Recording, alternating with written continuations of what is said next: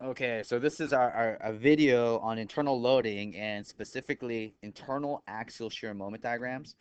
And uh, um, and what we'll do, the first thing we're going to do is describe positive sign convention for internal loading. That's the way we want to do it.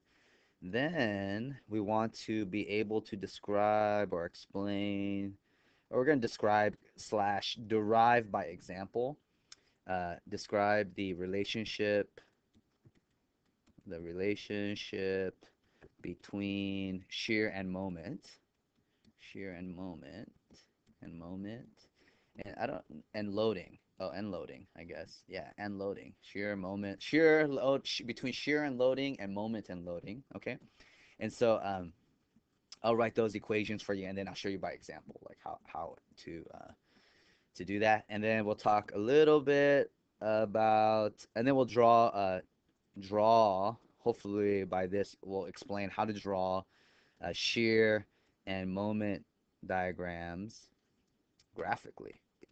Shear, oh, and axial force diagrams. We'll do axial force. So P, V, and M diagrams graphically. Okay, graphically. Although I guess the axial force diagram you can't really do graphically. Anyway, well, we'll see how it goes. All right. So here, let's see. Let's talk about first. We have. Let's consider a beam, right? And so this beam will have, let's say we'll just take a beam here. Uh, let me not make it too complicated. So I'll just make it simply supported beam for now, okay? And we'll say the loading is, all right, so we have this externally applied load. I'll call that like, I'll call it H, like a concentrated horizontal load. And then I could have a distributed load maybe for half the beam right here. And then I would have maybe, let's even throw in like a concentrated moment right here. So I'll call this like M0 and W, like that. Yeah. And so what happens is that, no matter what I do, if I make a cut somewhere, okay, when I make a cut, I want to be able to determine what is quote unquote positive or negative internal loading. Okay. And so when I make this cut here, when I make this cut right here, bam, like this, I have in a 2D diagram, 2D, where I have only transverse loading. Okay. I'm not going to say that there's no, torque or anything applied to this. Okay. So we're going to neglect torque or torsion. So it's just 2D loading. I'm going to have some reaction here and here, like this. Okay. And, uh, um, and this on the inside, what I have is I'm going to have at this cut an internal shear, okay, internal shear, an internal normal force or axial force, and an internal moment at that cut. Okay, this orientation of this cut, the way that I've drawn this here, a lot of textbooks use as positive sign convention. Okay, so that if I look at a cut and I look at the left side of the cut and the shear is down, that is considered positive internal shear. If I do my calculations and that positive shear goes the shear arrow goes the other way, that would be a negative internal shear. Same thing here. If my normal force, its axial force, is going away from the cut, that's considered positive normal force. And if after I do my equilibrium calculations, it goes the other way, that would be negative. Okay. And the same thing here. This moment right here, if it causes compression on the top half of the beam, that's considered positive. Okay. Yeah.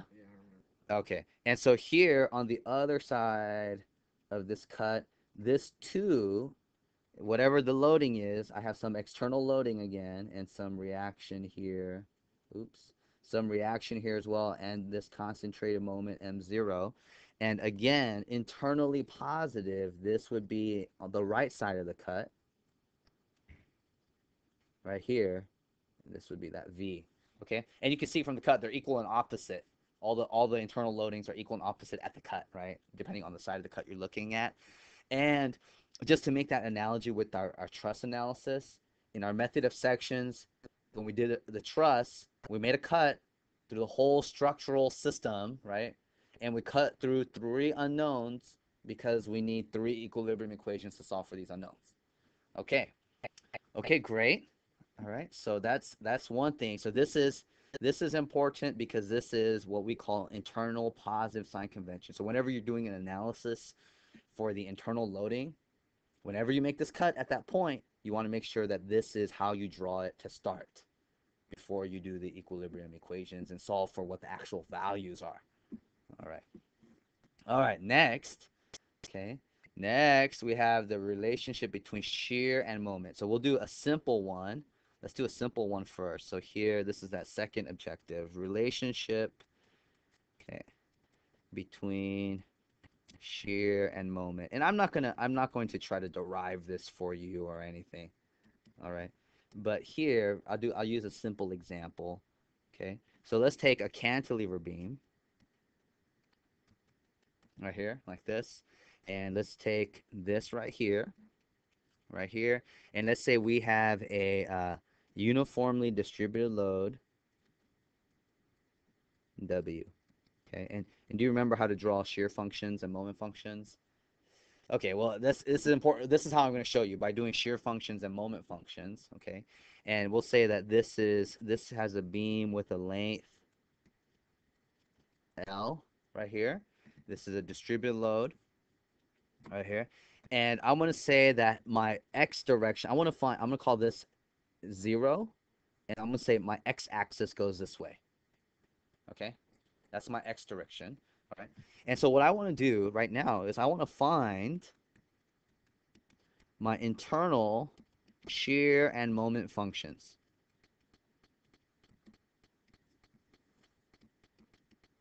Okay, I want to find my internal shear and moment function. So here, right here, the first thing I should probably do is, in this case you don't have to, but normally what you normally want to do is calculate the reactions. Calculate reactions right here. Okay, and so here, if I calculate reactions, I know that I would have at this support, I'll call this point A, call this point B right here. I would have at this reaction, I would have a AY, AX, and a MA. I'm going to draw it like this. I'm going to draw it like that. Okay, and so I can solve for those reactions. So let's see, if I do sum of the forces in the vertical, and I'll say this is equal to 0, that tells me AY minus W times L equals 0. So AY equals W times L. Okay, if I do sum of the forces in the X equals 0, and I say this is positive, I get minus AX equals 0, which means AX equals 0. And if I want to find MA, sum of the moments about this end A equal to 0, right? And I say counterclockwise is positive, so I would have a minus MA, the moment reaction at point A, minus W times L, that's the force, times the distance from that point, so that's L over 2, equal to 0, and that tells me MA is negative WL squared over 2. And the negative just means that that moment arrow should be going the other direction, okay? All right. Very good, okay? And so now if I want to calculate my moment function too, so in this case, I'm going to show you that we didn't need the moment we didn't need to calculate it, but here, to this next part would be the moment function, or shear and moment function. And what I want, the way you want to do this is right here, is look at this and say, okay, because you don't know what x is, right? X is some open variable. So you say, if I want to cut at some distance x, okay, so instead of looking at x like this, you say, let me cut, because I want to make this as a function of x, let me cut at some distance x right here. So I'm going to cut right here, which is some distance x, okay, or some like 5 feet away if I want to give it a number, right?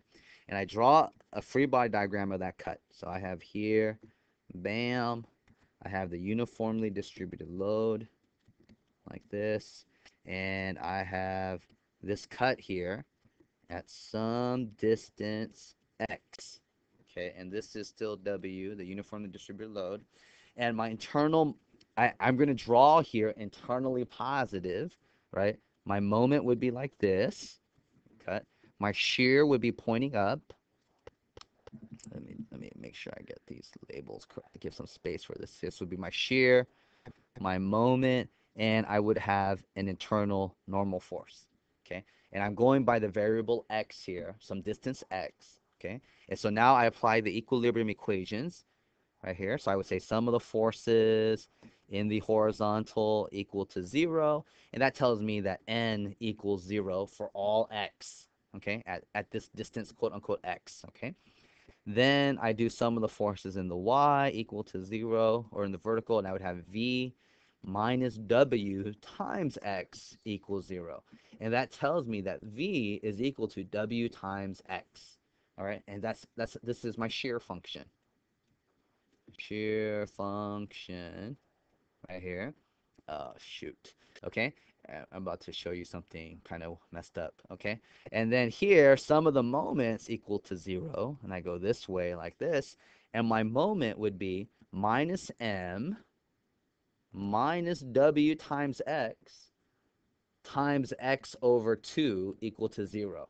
And that tells me m is equal to minus wx squared over 2. Okay. Yeah, that seems all right. Yeah? Okay. Now, if I asked you, what is the relationship between the distributed load and the shear function, what would you tell me? It's a function of distance. No, no, no. Like, so here, if I could do not distance or anything, but yes, yeah, I agree. Oh, well, yeah, there's distance, right? But mathematically or by calculus, if I had this shear function, what would I need to do to get this distributed load? Mhm. I would take the antiderivative of W, right? Or take the derivative of the shear function, right? So if I took, so here, if I took dv dx, that gives me W. Yeah, right? And that's the relationship between the distributed loading and the shear, okay? Or the other way that people say it is that dv is equal to W dx, which also means that the change in shear or the is equal to the area or the integral, right? The area of distributed load. Okay, right here. And and so if I looked at this relationship, what would you tell me the relationship is between the shear and moment diagram? Is it the second? Would you do the second derivative? You might say well, what would just be the relationship between these two? I mean, you take another Derivative of the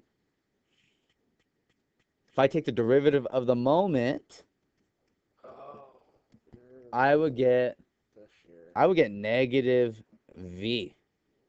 Yeah. Okay. Yeah. All right. So that's what we observe in our calculations. Okay. That's what we observe in our calculations is that this right here occurs. Now, what you're going to see in various textbooks, okay? This is what you'll see in textbooks, and I'll tell you why in a second. In textbooks, what you're going to see is that dv dx is equal to minus w, and you're going to see dm dx equals v. Okay? Do you know why? Use underside or sign convention. All right, think about it. Okay, think about it for a second. Right here, it's all suspenseful in the video. It's all messed up, right? But here, look. Okay, so just to complete these notes, if you will, right here, this also, if I could do dm is equal to uh, minus v dx, right? And that just means delta m is equal to the negative of the area of distributed load. Okay, all right.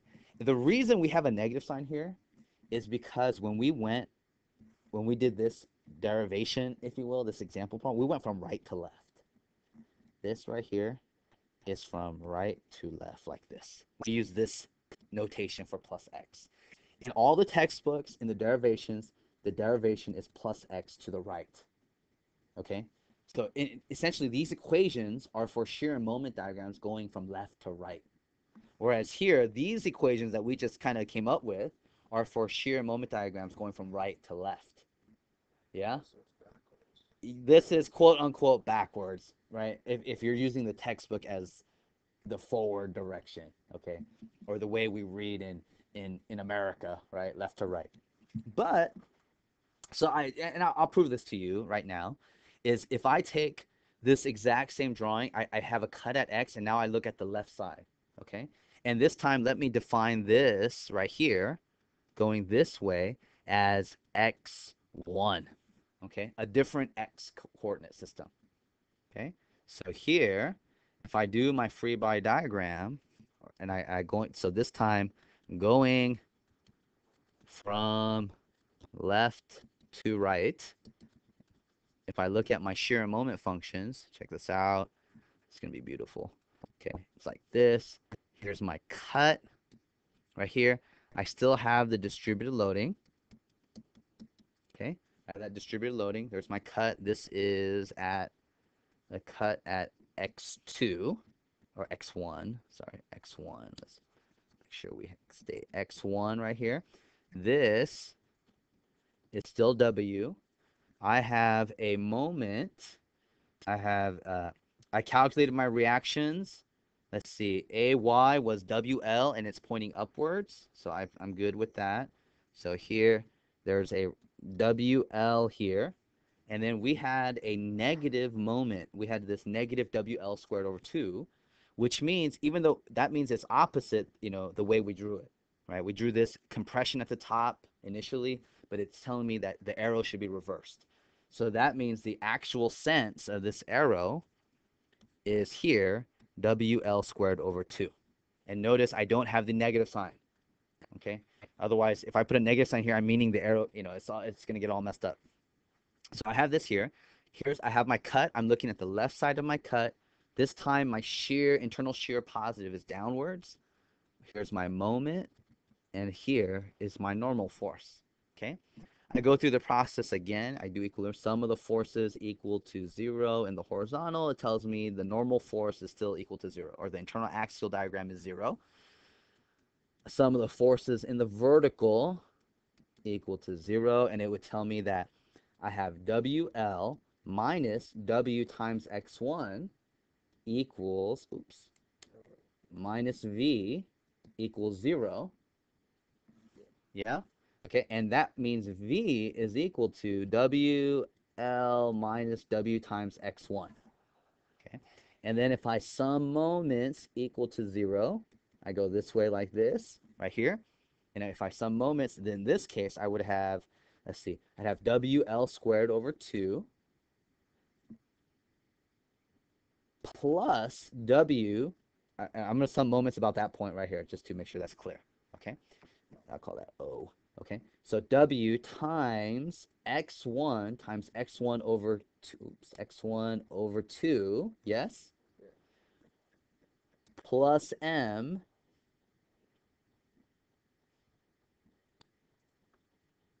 minus WL times X1. You agree with that? Equals 0. I have to Yeah. take the moment contribution from here, right? So I have this one. I have the resultant W times X over X1 over 2, and then this WL times X1, right? Because all those induce a moment about this point right here. All these things, okay? And so my moment function, which is a lot more complicated this time, is, let's see here. Let's see. W let's put negative signs, minus WL squared over 2 plus WL times X1 minus WX1 squared over 2. Is that, yeah? Yeah. Okay, wow. Whew, okay. And now, if I asked you the relationship between the shear diagram and the distributed loading, what would you say that is? If you took the derivative dv dx right here, if you take the derivative of the shear diagram, you would get minus w. Yeah. So Yes? WL is a constant. WL is a constant. That derivative would go to 0 for dv dx right here. And then this would just go to negative w. Then I take, and so before we said now, how would I get from here to here? And if I take the derivative of this right here, if I take the derivative of this, let's see here, I would have, this would be 0. Zero. So dm dx, this would be 0. This would just be WL, and that would be WX, right? So I would have WL minus WX1 right here, right here, okay? And this is just the shear diagram, the shear function, Mhm. which we said, aha, right here. When we go right to left, here's the derivation. When we go left to right, here is the relationship, okay? Yeah. All right. So, so if you can believe, right, these relationships, and all, this is the way the textbooks present it, right? And this one, the only difference is that we chose a coordinate system going left to right, okay? This means the exact same thing, okay? And this is the basis for which we do things graphically. Okay, so here, going from left to right now, okay? So here it just says that the change, this thing also says that the change in shear is equal to the area, the negative area of the distributed loading here, and the change in moment is equal to the area, oops, under the shear diagram. Mm-hmm. Area under the shear, because it's an integral, okay? And and it says the slope. This also says the slope of the shear diagram is equal to the negative of the distributed load value. The slope of the moment diagram is equal to the value of the shear. Okay, the value of the shear. All right, and uh, um, and you had other cases. Okay, you had other cases where you had, if you had, for instance, a beam and you had a concentrated force right here. What this did was it created a, I don't know where you are this year. Let's say you are like, oh shoot, who knows, right? Maybe here we'll say it's like this. Okay. So this is positive shear, all positive shear. So what happened is when you draw the shear diagram here, you'd have V, there would be a V1, let's call that V1, V2, and this is like P right here. You would have V1, this P, this dip P right there, and then you would have, this would be V2. Yeah. Yeah. Okay. It's just change in shear, right? The change in shear at the concentrated load is equal to the concentrated force. Okay. Right. If it's pointing down, you essentially, when you're going left to right, it goes down. Okay. This is going left to right, and then same thing with concentrated moments right here. If I have like a concentrated moment, let's say it's going let's say it's going like this right here, okay?